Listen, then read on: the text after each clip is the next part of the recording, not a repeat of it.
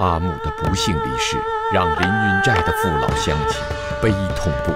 他们在阿母的灵柩前跳起了古老粗犷豪放的跳丧鼓，用以追念阿母生平功绩。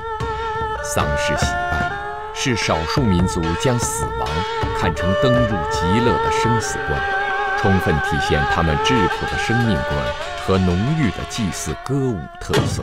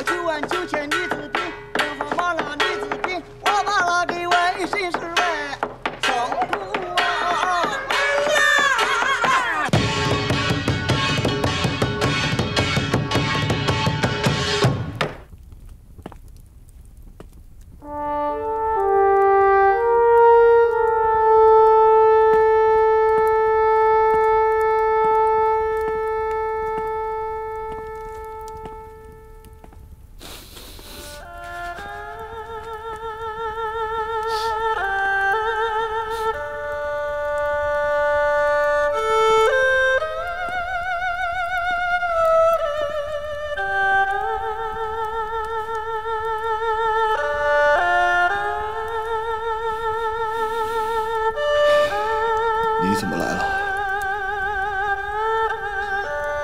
我想送送阿母。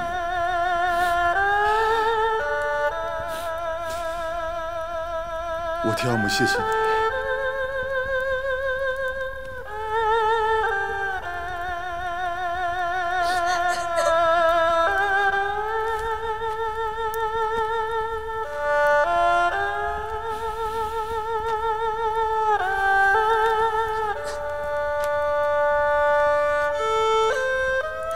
昨天在省城，如果没有阿母，整个省城都将会变成一片火海，你凌云寨几百年的声誉也会荡然无存，甚至连整个的凌云寨都不复存在了。我从心底感谢他。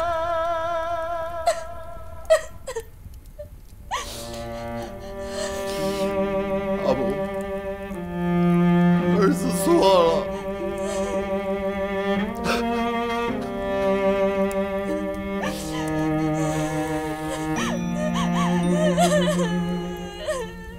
阿母这辈子最大的愿望，就是让你、让阿英、让整个凌云寨的老老小小平安，让凌云寨繁荣昌盛。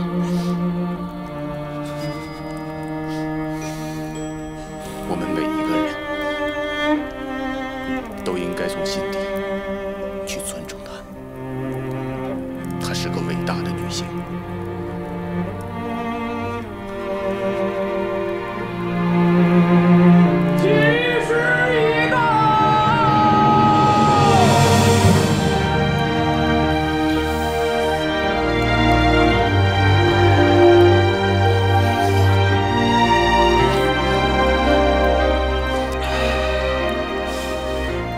廖兄弟，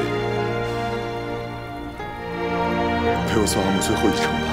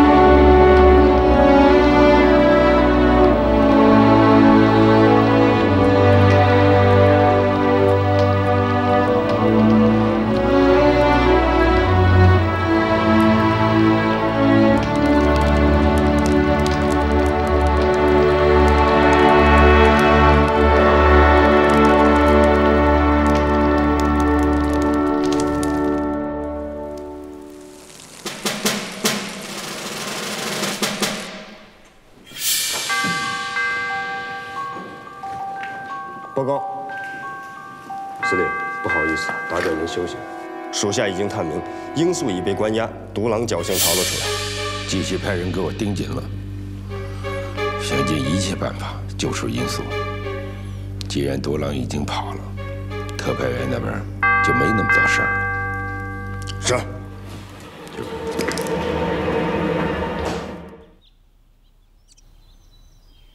还记得我第一次踏进凌云寨的时候，就在这儿。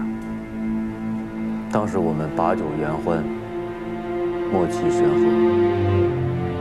你让我领会到了凌云寨之所以能够称霸一方的魅力。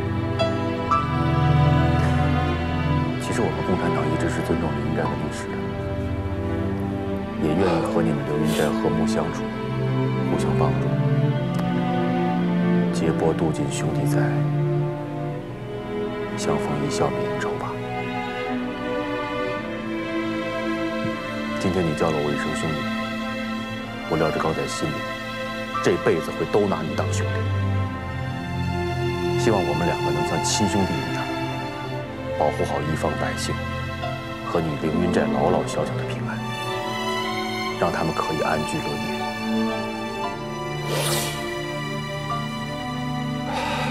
说得好，廖兄弟。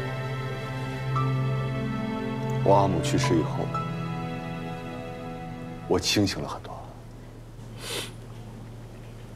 其他的我不多说，今天我就跟你表个态：只要共产党尊重我凌云寨，咱们从此就是一家人，相安无事。好，有你这个话我就放心。我也向你表个态：只要你凌云寨不再被敌人蛊惑，做祸国殃民的事情，我们共产党绝不会动凌云寨一根毫毛。好，来人上酒。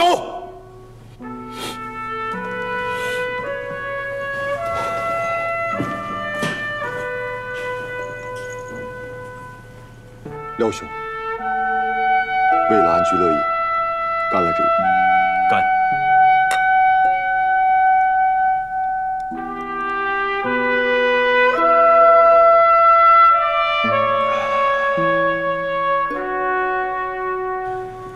那边一旦有什么动静，我一定会通知你。但是有的时候面上的事儿，我理解，而且我也相信你。现在你凌云寨在敌人的眼里就是一块肥肉，他们一定会拉拢你。所以我建议从表面上你还是跟他们保持原来的距离，这样既能保护住凌云寨的安全，也可以让他们放松对你的警惕性。放心吧，我知道该怎么做。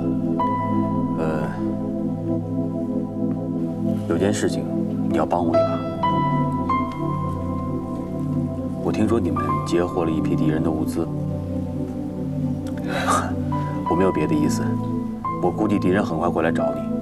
如果他们的目标是电台的话，你务必要让他们拿走一部。就只是电台？只是电台。那其他的呢？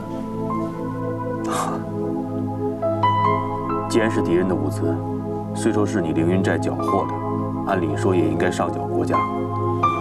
可现在是非常时期，如果你们能和我们合作的话，就当是战略支持，我们不予追究。如果是这样的话，那你说的事儿，我一定会完成。好，谢谢你。哎，不过一定要拿出你大当家的风度啊，别让他们轻易得手，不然他们会起疑心的。放心吧，我会的。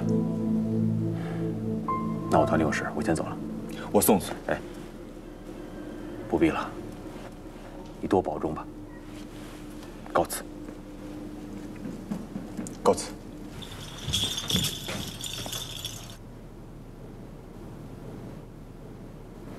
哥哥，让我送送廖哥哥吧。不用了，真的不用了，我自己走。就让阿英送送你吧。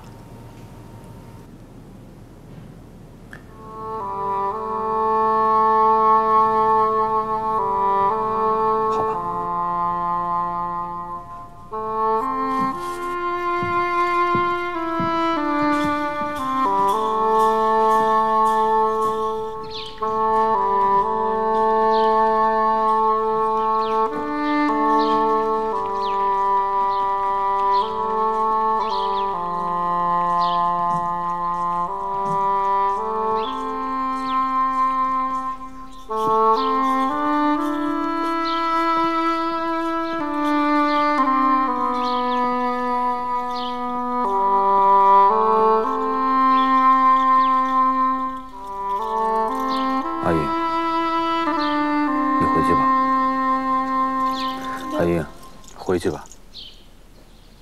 去陪陪你哥。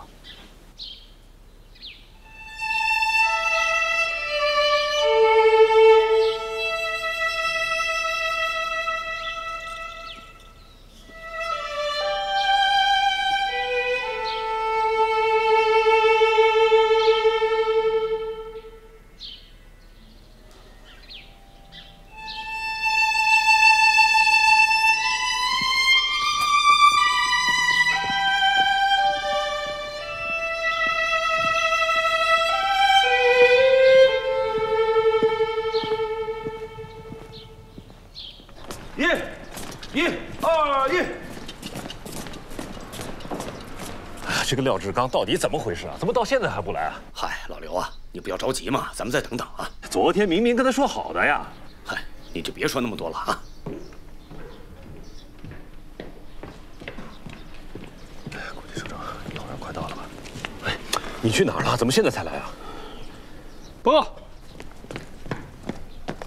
报告，省政府慰问团到了。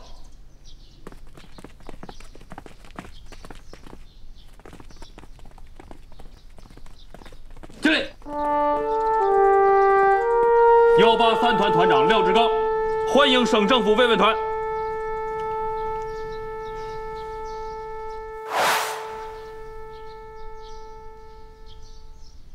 谢谢，首长辛苦，辛苦。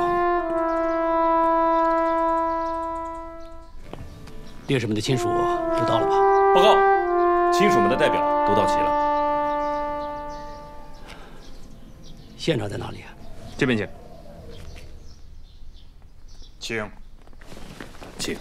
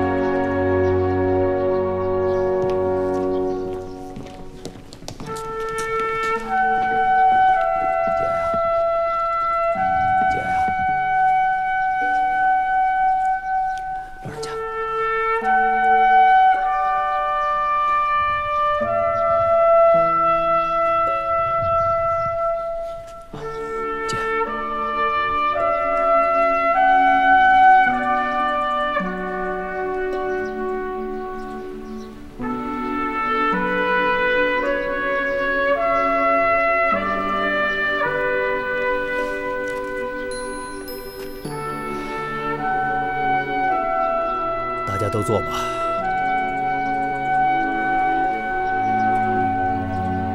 在座的各位烈属们、同志们、战友们，今天我们在这里深切地缅怀烈士的英雄壮举。我谨代表省委、省政府、人民群众，向烈士们表示深切的哀悼，向各位烈士的父母、妻子，还有各位亲属，表示亲切的慰问和崇高的敬意。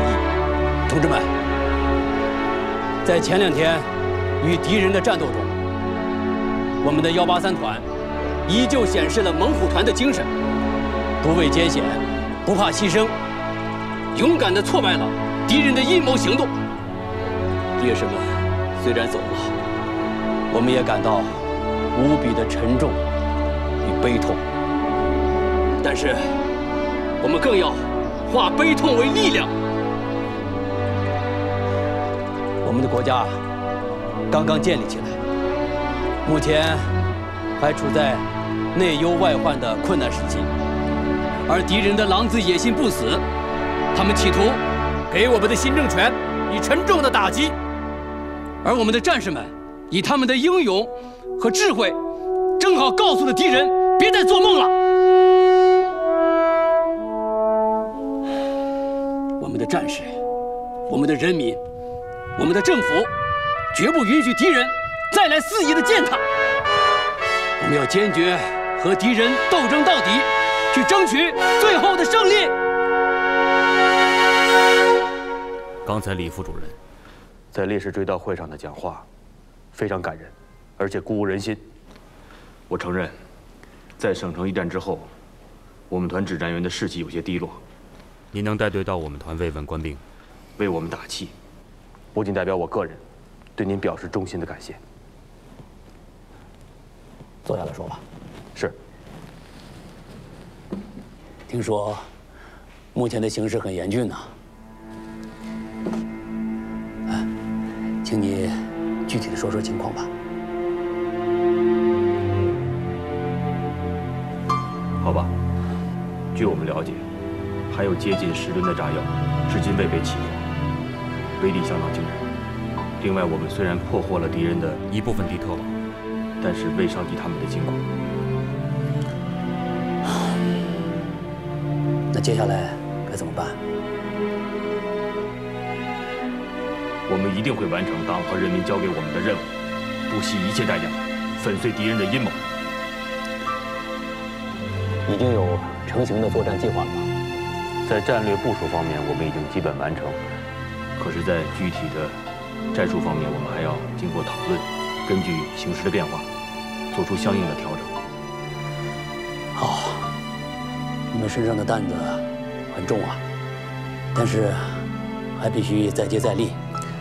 这样，你们有什么困难的话，尽管提出来，只要我们能解决的，一定会尽全力的去解决。但是，最根本、最核心的战斗力，还是要靠你们自己啊！希望你们能够早日的、彻底的解决掉目前的忧患问题。是。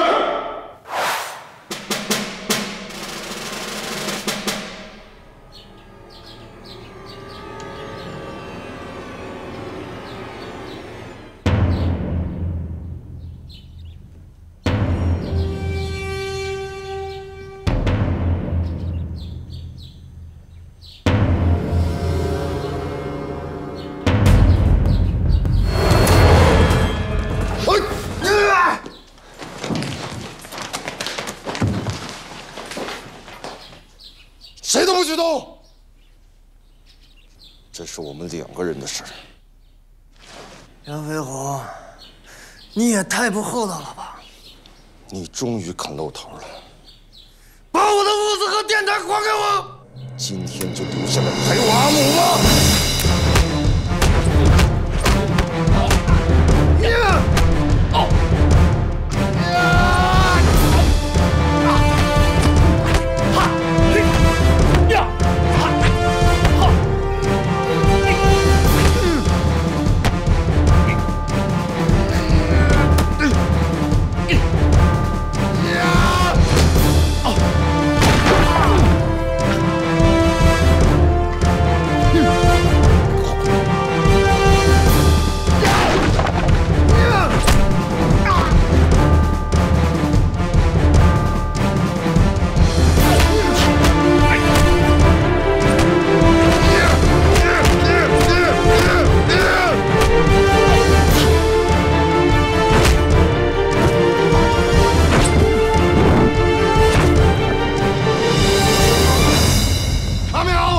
大当家的，把他给我关到地牢里去，老子要当着全寨人的面给他千刀万剐了！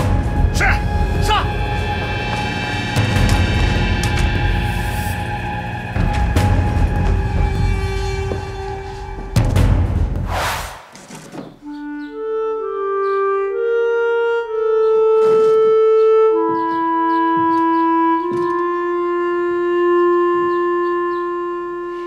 侯书记，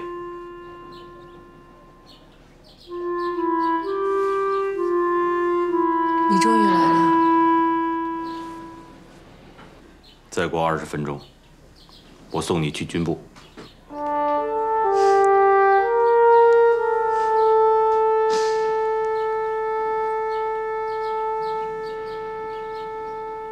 吃点东西吧，我们要走的路还很长。你喂我吧。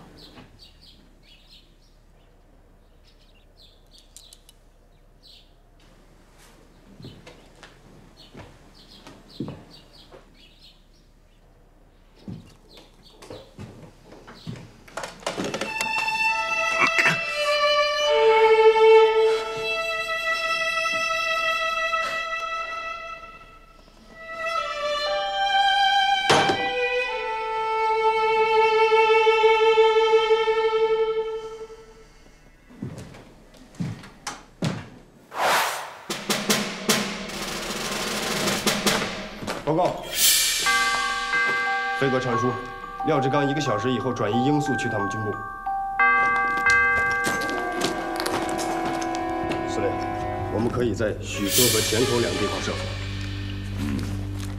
你马上派人去营救，如果救不回来，就让他为党国尽忠吧。是。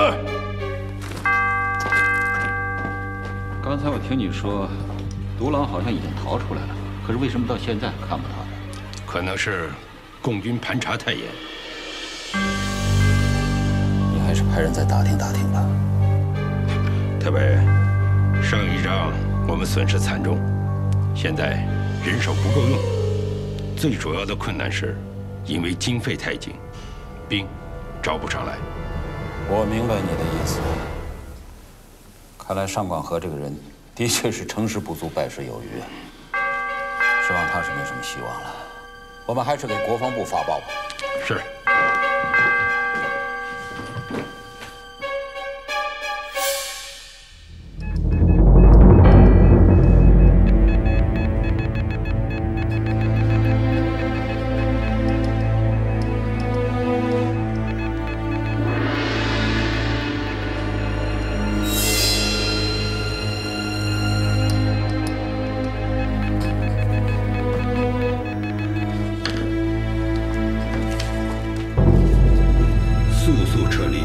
共军主力要攻打大本营，谁发来的？独狼。难道独狼还在183团？不是没这种可能啊。特委，我觉得这封电报有诈。不怕1万就怕万一啊！我看还是转移吧，小心驶得万年船呐。特委。我总觉着廖志刚不会来，因为我们这里地势险要，易守难攻。如果他来，必定是送死。他还不照样来刺杀我了吗？所以你不能小看他呀。是，马上转移。等等，我们先跟国防部联系，然后立刻行动。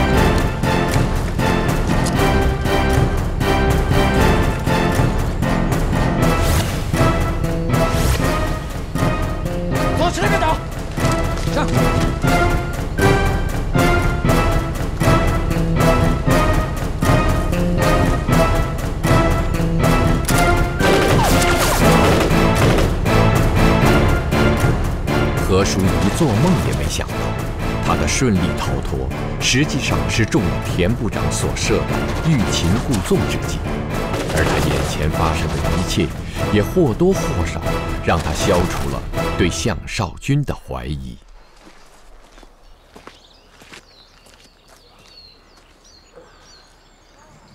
你在跑啊！你跑啊！信不信老子一枪崩了你！你不能开枪！你不能开枪！团长，你不能开枪！带走！带走！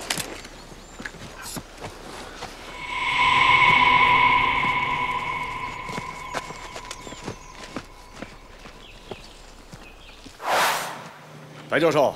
哎呀，老张来了啊！好，小钱呐，你们几个先出去一下，啊。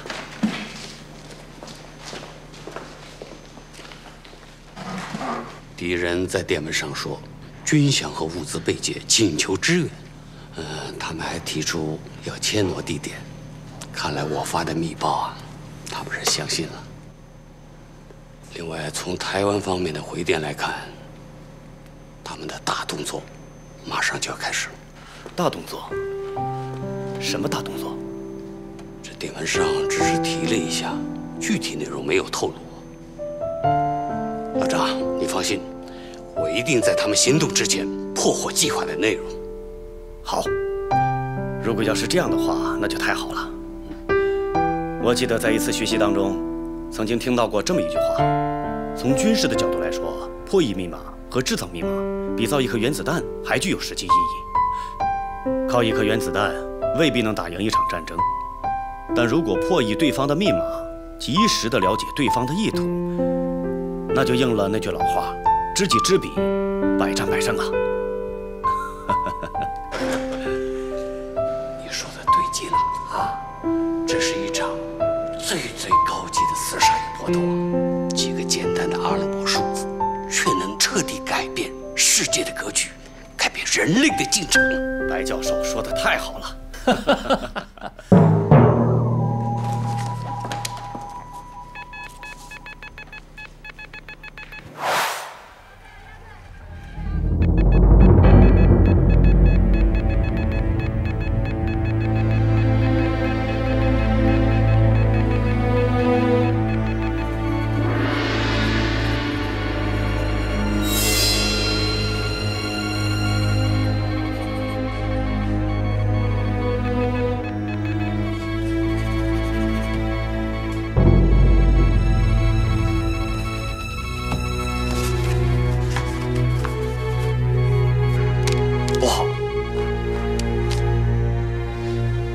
廖同学他们出问题了，何书一逃走，项少军被抓。不会吧？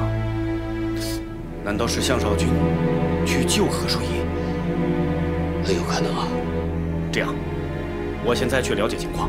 好，来，我在这儿盯着，你去。好，你盯着。好。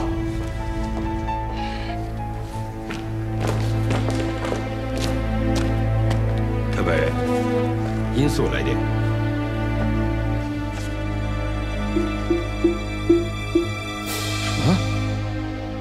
独狼被抓了，你手下那帮人都是干什么吃的？特北，我也不知道他去救罂粟。刚刚国防部的密电你也看到了，啊，飞鸟计划的后续行动已经全面展开，这需要我们做好充分的准备。可是这个时候我的助手却被共军抓走了，啊！如果飞鸟计划不能够成功，那你要的物资军饷。 那不等于做梦吗？啊！最要命的是，飞鸟计划的核心是遍地开花。如今，独狼被抓走了，我担心会重蹈省城失败的覆辙。邱司令，不管你有多大的困难，一定要把独狼给我救出来。特派员息怒。 难道卑职不能代替他吗？你以为飞鸟计划像你想象的那么简单吗？啊？你有你的职责，他有他的任务。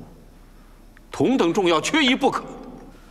是，我会想尽一切办法把他救回来。24小时之内，他必须站在我的面前。是。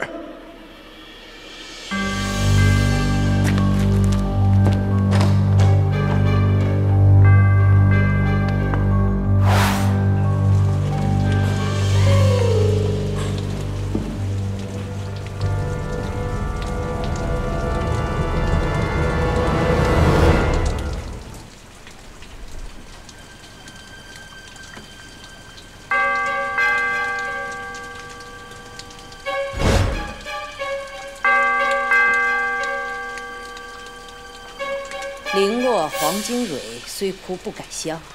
身从隐孤芳，犹得车轻伤。你是身见。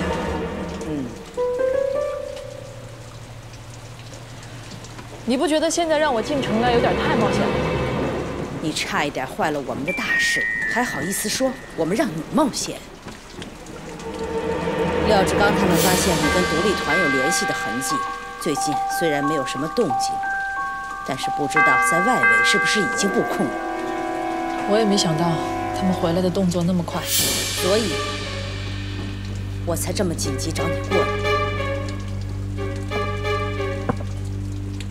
西医的指示是立即将炸药运往那3处地方实施破坏计划。具体时间呢？我们也在等消息。西医说最近会有一批青霉素和阿司匹林运到厂，他叮嘱我们一定要把这些都给炸了。所以你的当务之急是要把国防部刚刚空投过来的2部电台夺回来，至少要得到其中的1台，这样我们的联系才会更加方便和及时。电台不在我们手里吗？唉，都是单广和这个家伙惹的祸。邱建军他们的军饷、物资以及我们要的2部电台都落入了杨飞虎的手里，现在还没有进一步的消息，所以我们判断还在凌云寨。我明白了，一切小心。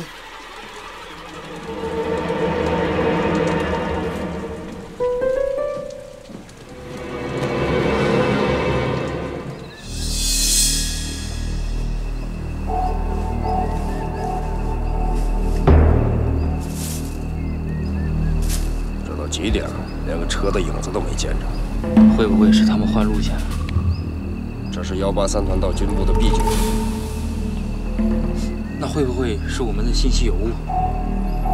不能够。崔副官，司令紧急指示，因速脱险，独狼被捕，无力全力营救。这是差到哪处啊？哎，算了，执行任务吧，都一样。刚才说的那些排查地点都要仔细搜查。根据上次起获炸药的经验来看，一些地方像地窖之类的要重点排查。时间紧，任务重，大家要打起12分的精神。好了，各队分配的排查地点都明白了吗？明白。准备行动。是。刘副团长，秘密特工在部队回省城之后已经开始行动了。如果有任何情况，我直接向您汇报啊。辛苦了，让同志们注意安全。现在能不能估算出敌人有可能的落脚点在哪？按照我们发现敌人的位置来看，主要在城中心地区，尤其是解放南街通向各重要街区，应该是敌人脱身和隐蔽的地方。行，那咱们现在就去解放南街看看。好，走。司令，如果他们不再转移独狼，现在怎么办？